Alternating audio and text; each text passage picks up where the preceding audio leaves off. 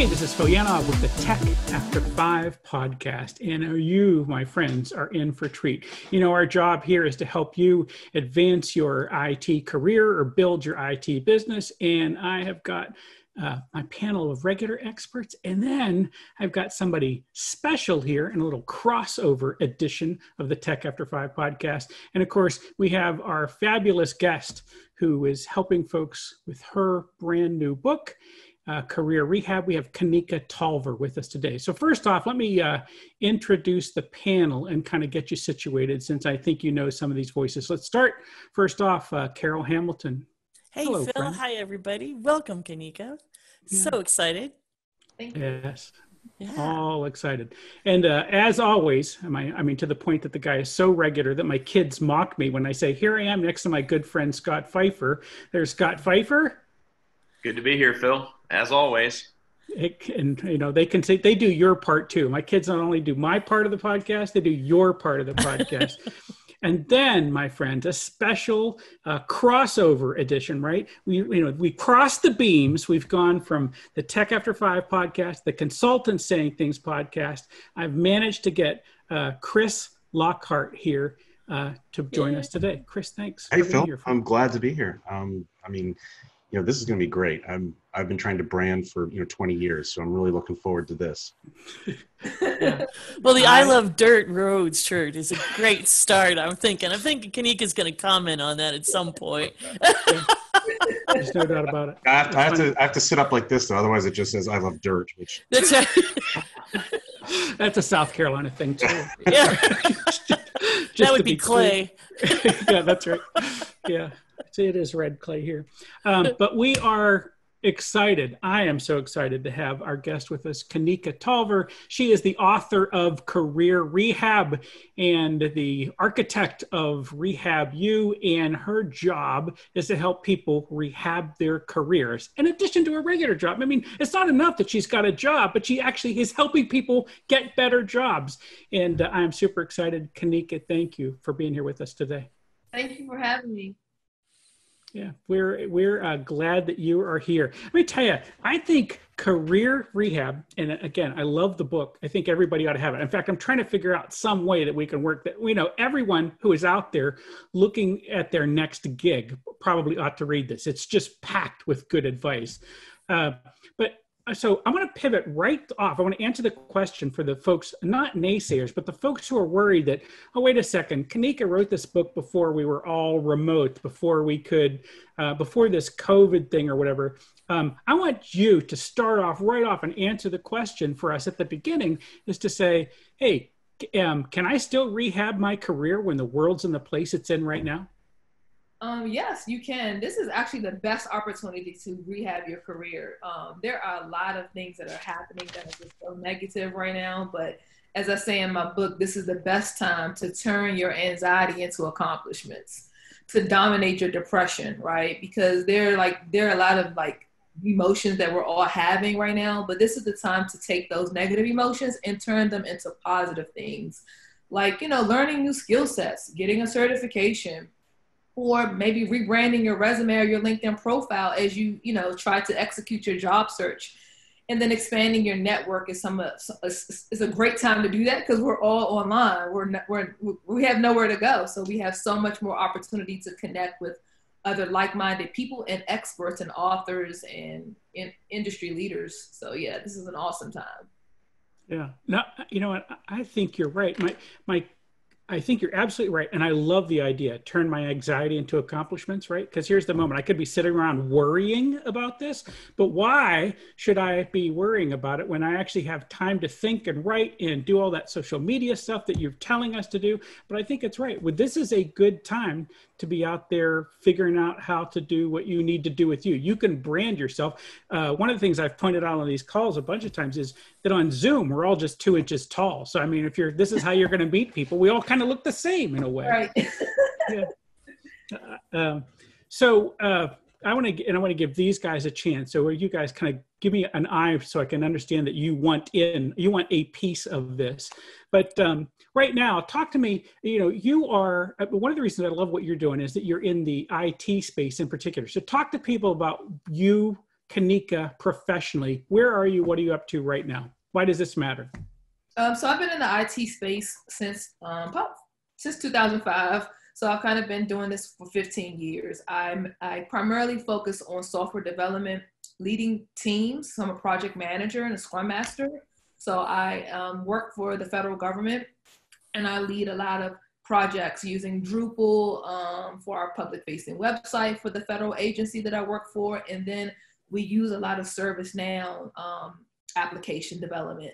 So I've been doing this on private sector side, and I've been doing it on the federal government side. So I've been a federal government employee, and I've been in private sector still working as a consultant for the federal government. So that's kind of how I checked myself into career rehab and rebranded myself at a particular point in my career. You know, it's in the book where I talk about how I had to make that transition from federal government to private sector. So yeah, I love leading teams and I love coaching teams, and I kind of like use that inside of my coaching practice. So I have a lot of transferable skills that I do every day within the tech space. I do that within my coaching practice, you know, leading people to their dream tech job, or, you know, just getting a new job in tech. So that's kind of like what I do by day. Yeah. I'm kind of curious, you know, at what point did you decide you needed to transform, right, and pivot and rebrand? What was there like an aha moment, a defining moment where I imagine you're carrying around some piece of paper somewhere and you're like, oh crap, I don't want to do this anymore, you know, and then it's like lights come on. And what was it for you? How did that happen? So back in about 2014-ish, 2013, 2014-ish, I was really unhappy in my federal government job. I had been working in an organization for five and a half years. I had 4 different managers. It was a very toxic work environment.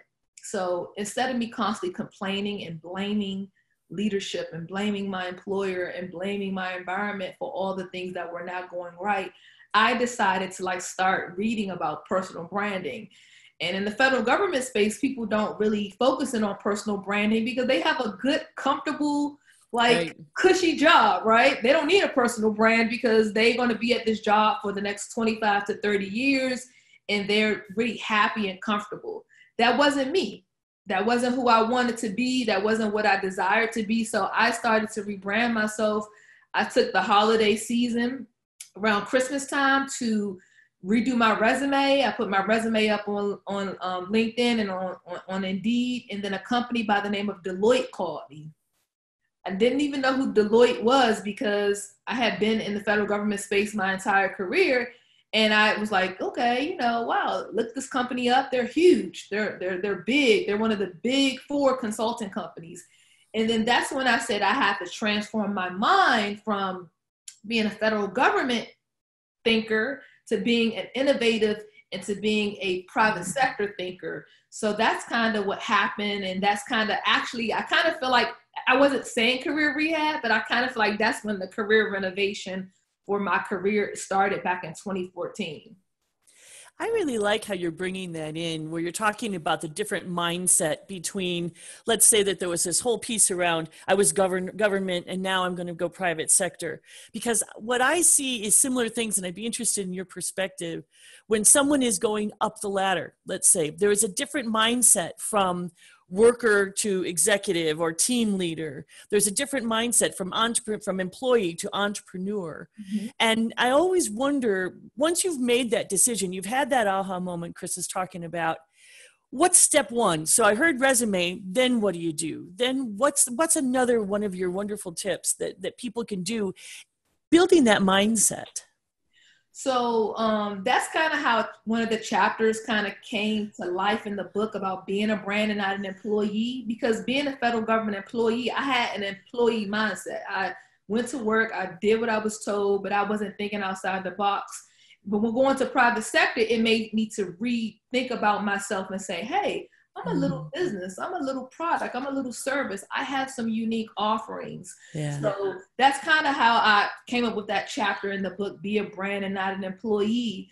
But to answer your question, the number one thing that I had to do quickly is I had to leave the people that was in that old environment behind, because they were scared. They were scared thinkers. They were they weren't fearless. They looked at me and said, you're ruining your career. You're ruining your life. You want to leave your good government job to go to private sector. So the number one thing is you have to transition your mindset to think about, I need to be around people that's going in the same direction that I'm going in. I can't take everyone with me that is still stuck in that employee mindset. I need to be connected with people that look at themselves like brands. So I started to maximize LinkedIn, because government employees, they don't use LinkedIn that much, or not as often as private sector people, because private sector switch jobs. You know, we switch jobs a little bit more frequently. So what I had to do is I had to create a brand new network.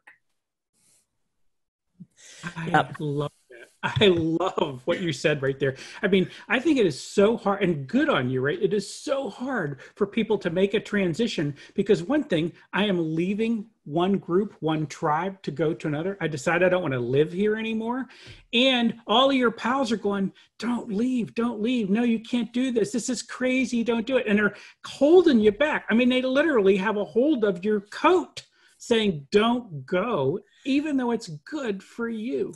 And sometimes it's family too, isn't it? Right? Yes. Sometimes you can have people who love you and think they're loving you, who can't wait to stomp on that fresh little plant of an idea.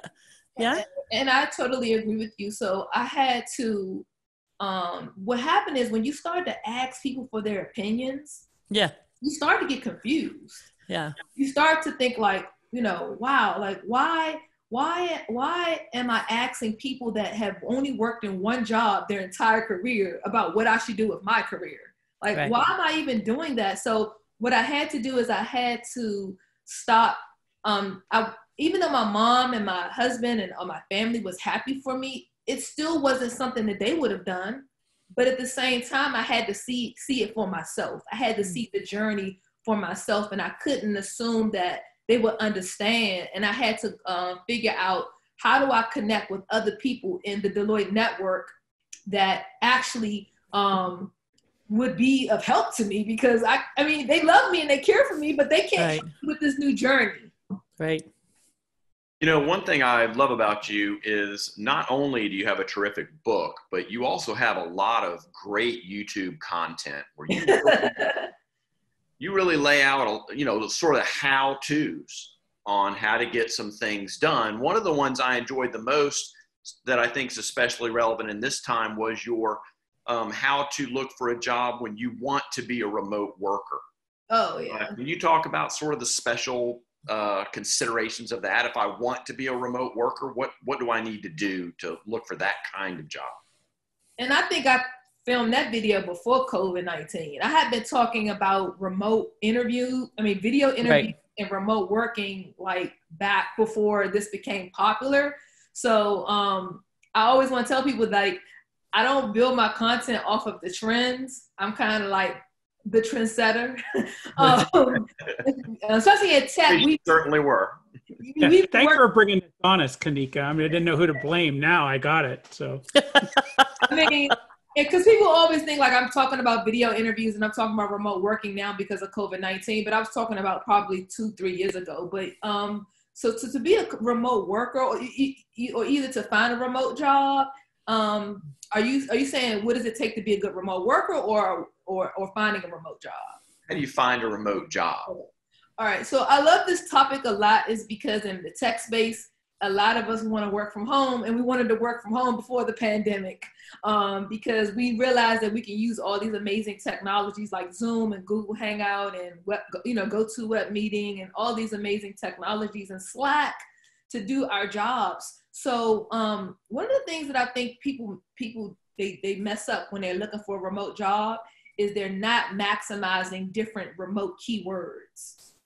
They keep using remote, and then they don't understand that companies are calling the same job titles that are remote, telecommute, or virtual. So when you do that, you're only putting in remote project manager when you could have been putting in work from home project manager, or virtual project manager, or telecommute project manager. So when you use different types of work from home keywords in the job search engines, it allows you to have a lot more results that come back to the search results. Another thing is people are not looking at companies that are 100% remote. There are companies that have been 100% remote before COVID-19, like WordPress, for instance, you know? Mm-hmm. So I think it's important to search for remote companies and make that a part of your job search strategy, so you can go directly to their job site, to their website and to the jobs section, and you can apply the jobs directly to the companies that have been working remote for a very long time. We're going to see a lot more companies go 100% remote even after COVID-19 is over with, because we are seeing that companies are super successful even during a pandemic and even with kids at home and all the craziness. So think about when life goes back to normal. I think so many more opportunities to work from home are going to just flourish for people that actually want to do that. And building on that, what I saw in one of your videos that I really appreciated is you also need to expand the job titles you're looking at. Mm-hmm. So while you may have in your mind one title, if you go in, and I think your tip was to Google some titles, right? Yes. Yeah, so this is another good tip in addition to Scott's question that can go together, right? So if I am trying to get a cloud job, cloud positions are called a lot of different things at different companies. So somebody may be called a cloud engineer, a cloud consultant, a cloud architect, a solution architect. You have to Google the job titles under the category of the jobs that you're searching for. So if I'm looking for a remote cloud engineer job, I need to have a list of maybe 5 to 10 positions that are under that cloud computing job title umbrella, and then attach the word remote or telecommute or virtual or work from home to those different job titles. Because if I keep using cloud engineer and then another company is calling the same job title or same job description cloud DevOps or cloud architect, then I'm not gonna be able to get a lot of jobs back if I keep using the same job title over and over again. So I think it's important for us to become a student of our industry and know what job titles are under that umbrella of the things that we want to apply to. So suppose you want to become a DevOps engineer or specialize in containers or something like that. But right now you have a really great job in accounting, right? What is that? Right. I think you're getting your answer. She's laughing. Well, I'm wondering because, as you've pointed out, I think, and I've heard other people say, and certainly we've talked about it on various podcasts, now is a fantastic opportunity, right? To take advantage of the change, the disruption, all of that, right? To make some headway. But what if your job wasn't disrupted and you're just sitting there and from your perception, everyone's passing you by, right? As they're changing and coming up with new ways to brand themselves. What's some recommendations for sort of that person that maybe is stuck or feels stuck during this momentous time of change? That's a great question. I think that it takes the acknowledgement to say that you're stuck and you're trying to become unstuck, because it's so easy just to stay stuck. If you've been an accountant and you've been in that industry for a long period of time, you feel like, man, I can't learn anything new. I can't do a career change. I can't pivot, because your mind is telling you to stay in a familiar place. Like I say in my book, is familiarity delays progression. If I stay in a familiar place for too long, even within tech, I'm not going to progress. So I would say number one is to really, really focus in on some of these cost-effective learning opportunities online. It's really no excuse right now for any of us to not be able to use all of these amazing programs. Google is giving out amazing programs.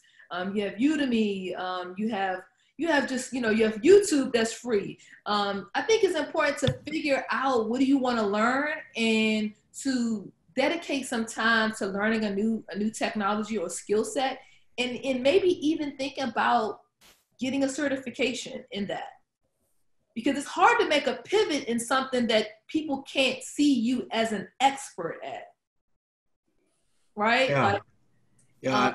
I completely agree. I'm wondering also, if let's say you're an accounting consultant at Deloitte, for example, and how do you take advantage of some of those tools? How do you take advantage of the pivot without sort of disrupting your existing job, right? Because you're taking a risk by maybe doing something different. When you have this nice cushy job, you don't want to upset your employer also, right? What are some thoughts around that?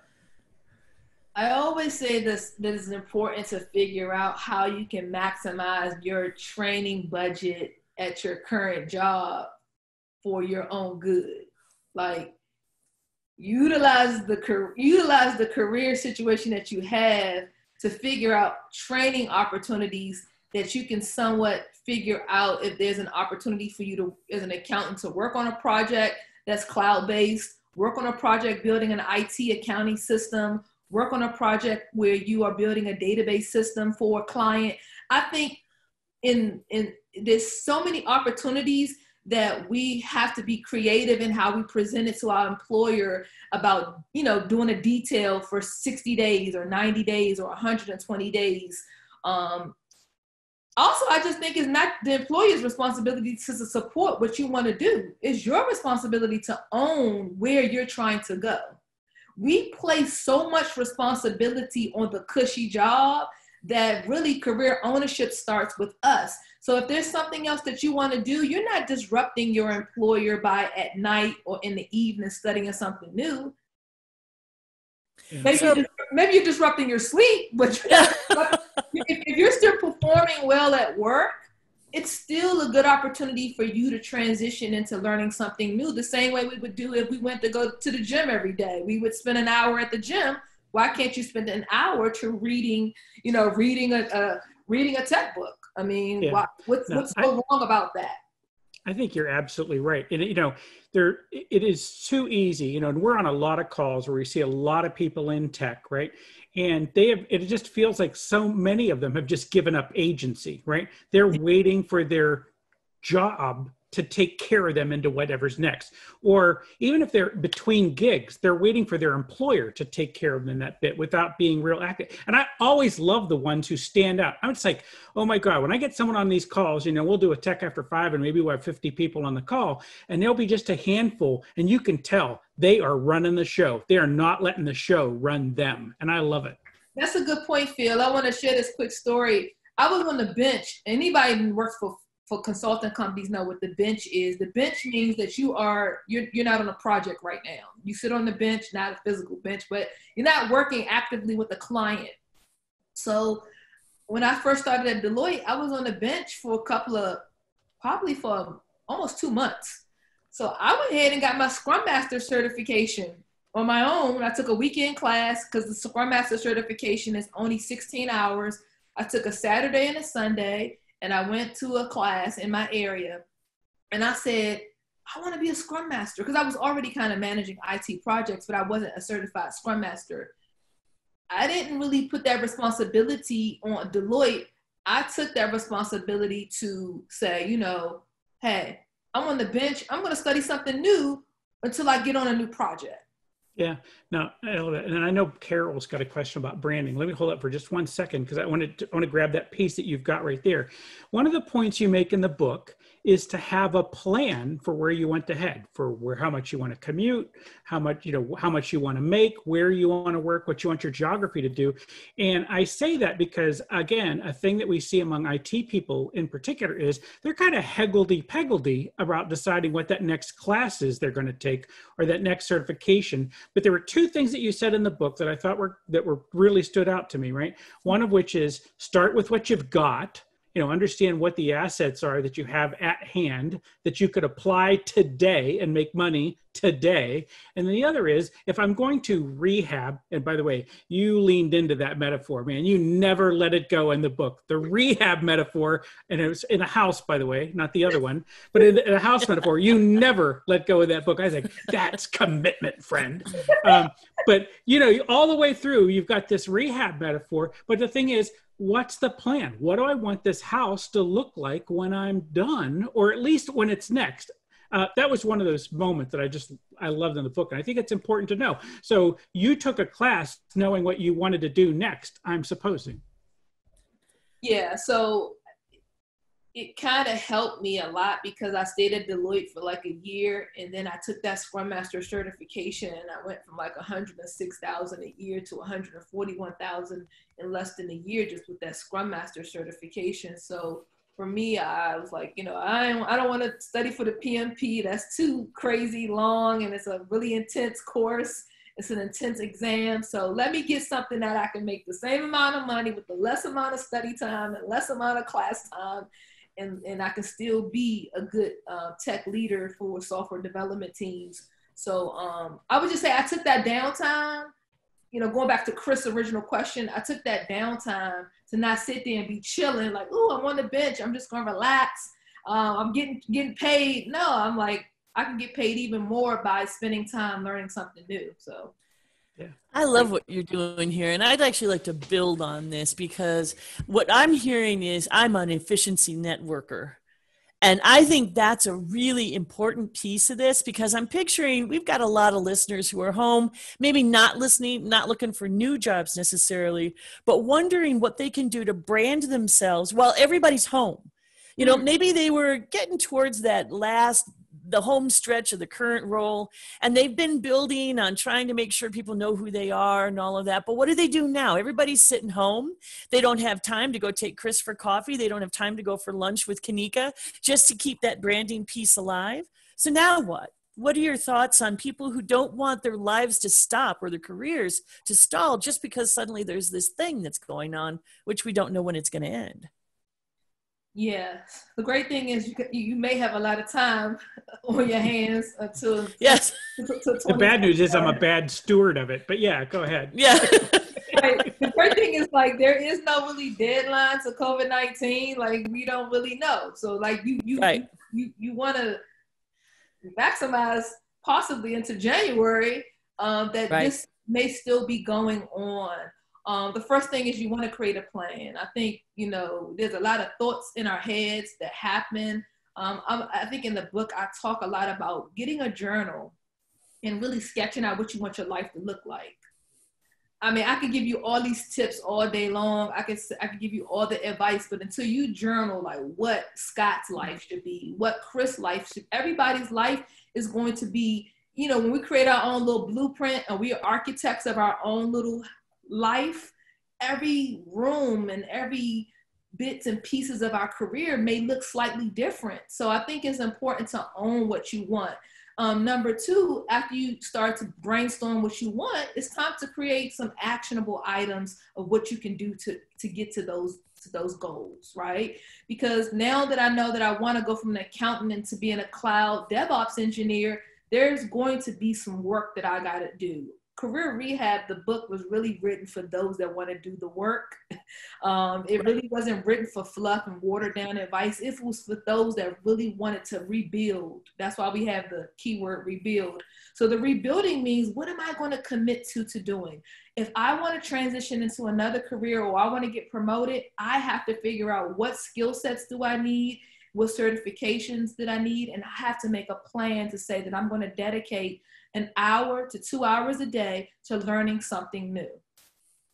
And adding in there, maybe, who do I need to know?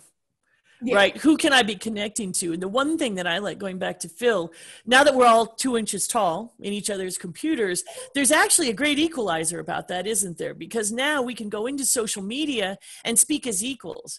I have a story. I could camp outside certain people's offices and never get a meeting, but I can meet them on LinkedIn at 2:00 in the morning in my fuzzy slippers, and I get right in because they're posting, and now I get to comment. Do you things like that? That is such a great. That was going to be my third advice after you. Awesome. After you sketch things out, after you build your actionable items and your goals, is to align your goals with people that have already accomplished those things. So nice. If Chris is a DevOps engineer and I really want to be one, then I'm looking on LinkedIn within my own professional network of people that have job titles that are associated with the goals that I desire to have, right? That I desire to to accomplish, because they're going to they figured it out. Why do I have to try to figure it out, right? So what I think you're so right about LinkedIn is that this is the opportunity to set up virtual Zoom coffee chats and conversations with people. The number one thing to get people to answer is edify them. Make them feel like they are the expert that their profiles say that they are, and then go in with your ask. Don't just go in with your ask without making them feel good, because people in this digital age, they're feeling themselves, right? You know, they're an expert. You know, they're an expert, but you want to make sure that you really read their profile and you edify and you personalize your message with them, and then you go in there and you hook it back to something that you're trying to accomplish, and then you go in there with your ask. And I would say 10 to 15 people send messages to, because some people are not going to respond. They just don't care to respond. But 50% of those people probably will respond back if you personalize it. I think networking without strategy is a huge problem for people. They don't know how to do it with the strategy. Couldn't agree more. Absolutely. What other online networking tips do you have besides, connecting with the right people and reaching out to them? What else are you doing on LinkedIn to build your personal brand so that when they look at you, they see what you want them to see? Post good content and comment on good content. So it's not all about me being the authoritative person saying, oh, I'm just going to be like, oh, Kanika's the expert at this. I also comment on people's stuff that is very similar to the things that interest me, because I think posting good content and good consistent engagement on other people's content really allows you to show up. Because one thing I talk about in the book is that networking should not be a one-way street, right? It shouldn't be, I'm asking Scott, like, Scott, help me. I should also be saying, Scott, congratulations on that new certification. Scott, that was an awesome article that you posted. I think when we engage into other people's content, that is a relationship building process right there. It's starting there. So I think that's important too. And I think another thing is people also feel like they have to just use LinkedIn. Find another social media network that you feel comfortable with and use that as well. Twitter is amazing because people are just being their normal, authentic selves. I don't like that too much, but yeah, I get it.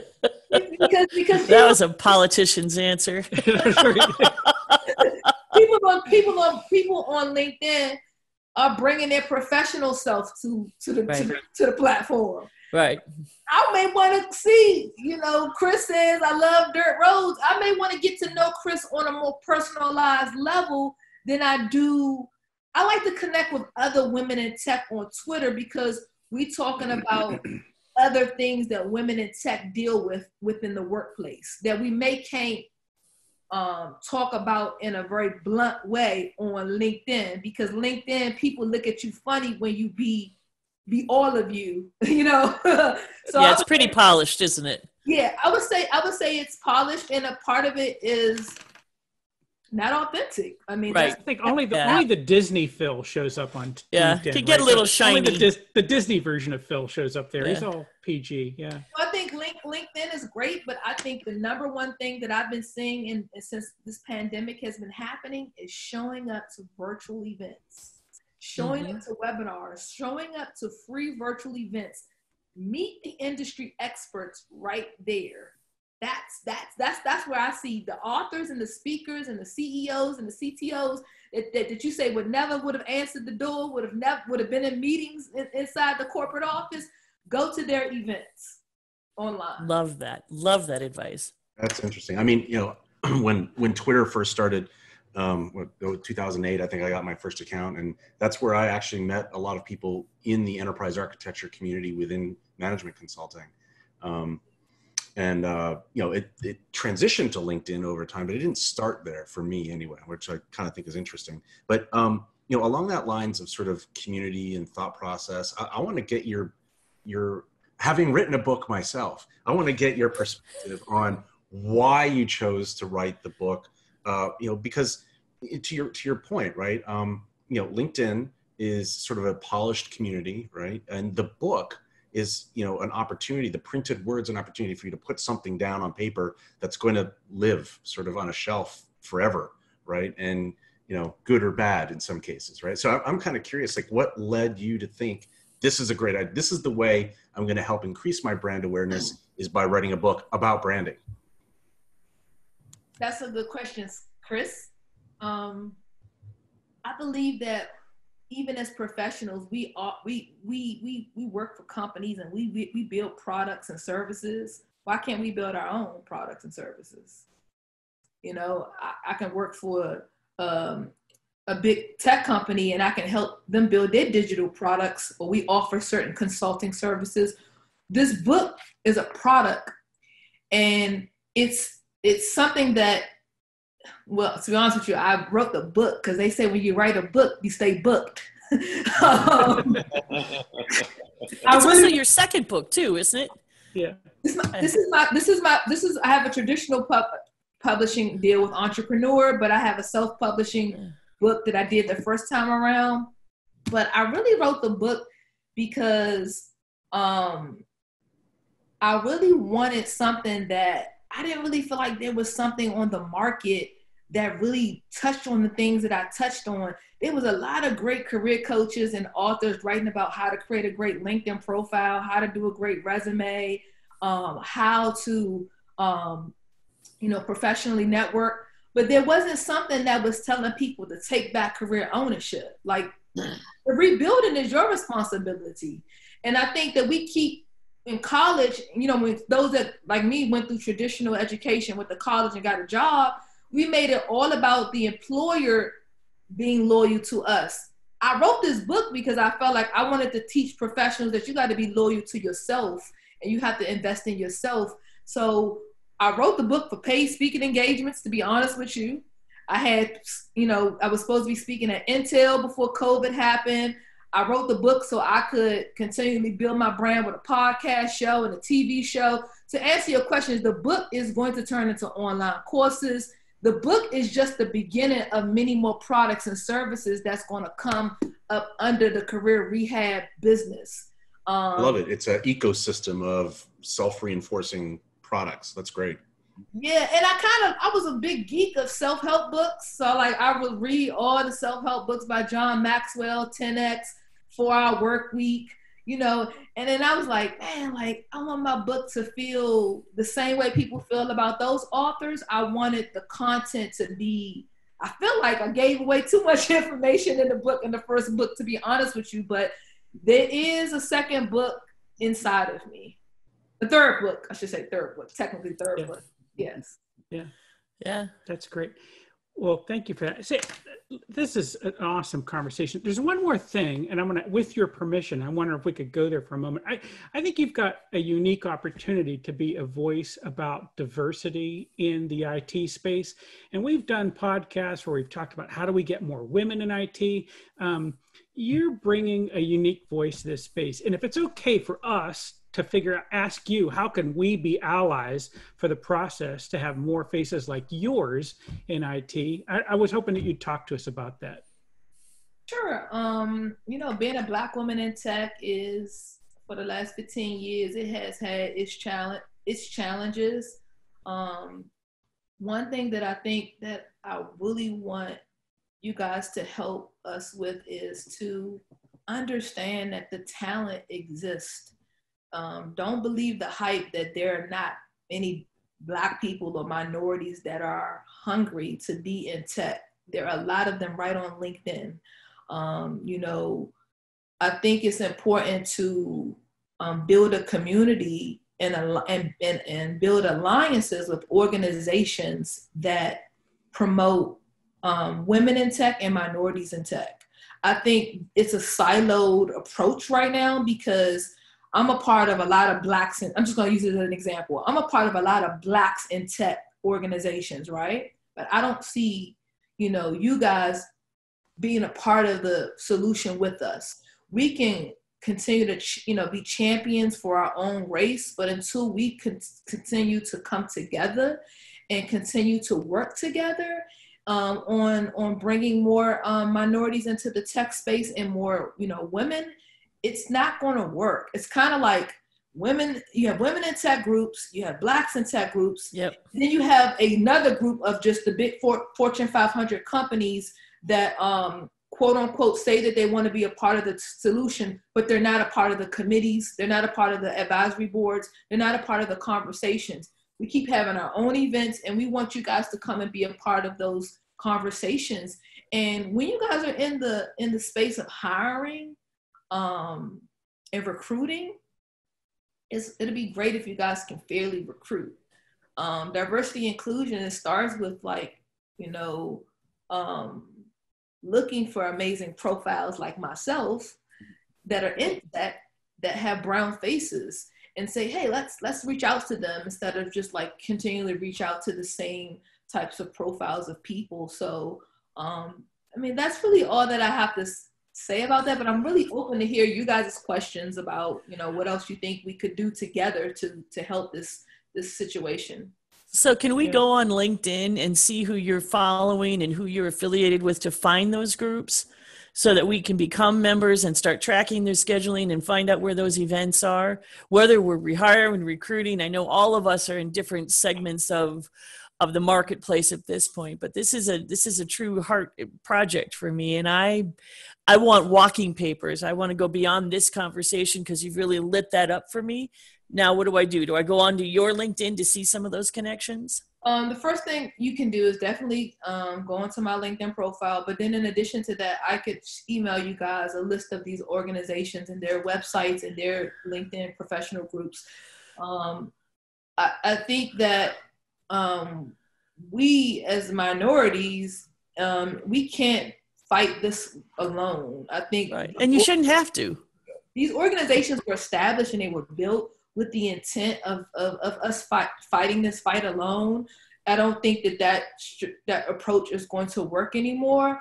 I think another to answer your question, Carol, another thing is to focus in on finding the directory of HBCUs, historically Black colleges and universities, and tapping into their STEM departments, their engineering departments, their computer science departments, and looking for recent graduates that are coming out from those schools. That's something that's just really directly on the internet that you guys can find. Yep. But I went to a historically Black college, and they have amazing computer science and engineering and science programs, and we just don't always see the best companies. We all have this dream of working for Google or Facebook and Twitter, but they don't always come to the universities. And I always tell my clients, don't always focus on the big companies. Focus on the companies that really, really want you there. I'm with you. Because once you get there, you want to be treated with respect and inclusion, not just having somebody check a box because now they've met quota. Totally with you there. Yep, we've got it. It's got to be more than that to be me. It's got to be more than that, because it was in my 20s. It once was a dream of mine to work for those companies. But then after some of my friends went out to California and they told me their experience, and then even in my CNN article, while Google should hire me, and the numbers still didn't ever increase since 2014, it's a heart condition. You either want diversity and inclusion or you don't. It's not something to do because we're checking the box. So I would say, if there's a small company or a medium-sized company that minorities can work at, I want them to be there because they want to feel included, and they want to feel like my expertise and knowledge. I'm not here because of the color of my skin. I'm here because I add value. Yes, totally with you. Well, Kanika Tolver, thank you so much for the gift of all your time today. I think you've got a unique voice, and I really think that if anybody has found themselves in the spot where they want to do what comes next in their career, I don't think we've even touched on much of what's in that book, and people ought to be going out and buying your book because I thought it was just a great read. Tell folks where else they should go to look to find you other than running out to Amazon and buying your book. You guys can find me. All of my social media handles are at Kanika Tolver. So you guys can find me on Twitter, Instagram, Facebook, or YouTube. I'm on all of them. So, Yeah. I want to get better at posting more YouTube videos because I kind of slacked off since COVID-19. But I feel like there's enough on there for people to get value. You can also find me if you want to get more information about my career coaching practice and my other services. KanikaTolver.com is my website. Yeah. See, the branding is so consistent. It's all Kanika. Beautiful. Kanika Tolver. I mean, we're lucky, those of us who are born with a statistically improbable name.